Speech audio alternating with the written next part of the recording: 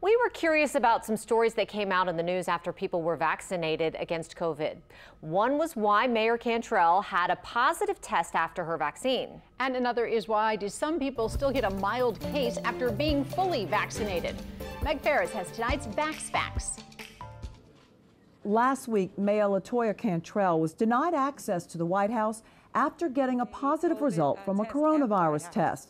Upon taking that, they gave me a call and said that I had tested positive. And I'm like, oh, no, I've never tested positive. Shortly afterwards, she had 2 more tests that were negative. She had just gotten her first dose of the COVID vaccine 2 days earlier. Did that make a difference?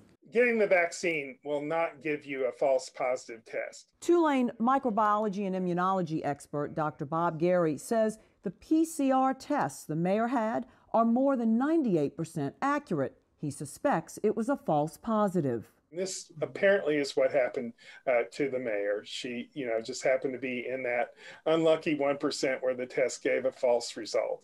Now, why are we seeing headlines like this, where some people test positive and have mild symptoms after full vaccine immunity? We know the vaccine does not give you the virus, and the current ones are 95% effective.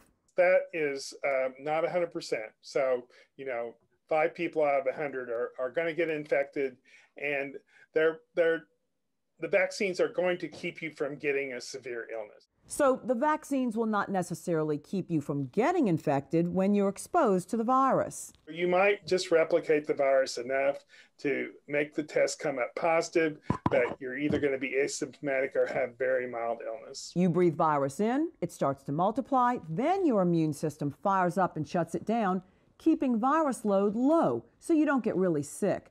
But this is why a mask is still needed after your vaccine, so you don't spread it to others who are not vaccinated. Hopefully when all of us get the vaccine and we drive this virus into the ground, then there won't be a need for the masking and social distancing anymore.